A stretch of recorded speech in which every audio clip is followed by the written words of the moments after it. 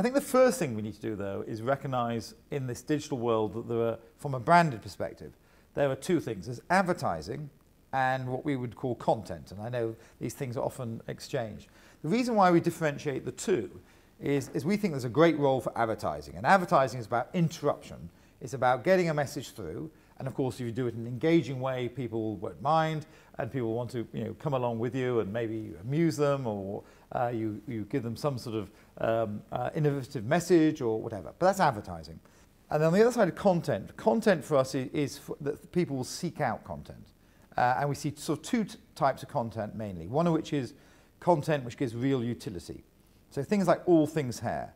So all things hair, you can go and look it up on Google. You'll be able to find the latest hair trends first there.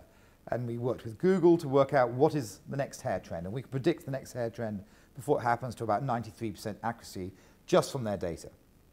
And then we worked with YouTube and vloggers to make sure we could sign up the vloggers to then do those hairstyles, let's say the messy bun, before anyone else. So now you want to, you're a young girl and you want to do a messy bun. You Google, and sure enough, the first thing that will come up is all things hair. And in there, you'll find your favorite vlogger teaching you how to do a messy bun. That's real utility. You want to find out things like that. And of course, the products they're using are Tresemme and Toni and Guy and Dove and all sorts of Unilever products. And of course, on an e-com platform, on all things hair, you can buy them too. But this isn't advertising-led. This is utility-led, because you can find out something that you want to find. Or another approach from the utility is passion points.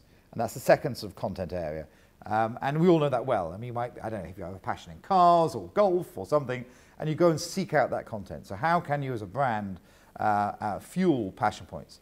I think we can then develop content or advertising the right way. I think a lot of our content ultimately is just bad advertising when we actually look at it more carefully. So I think one of the things we need to do is start accepting that there are different types of communication vehicles in a much more segmented way than we probably are right now.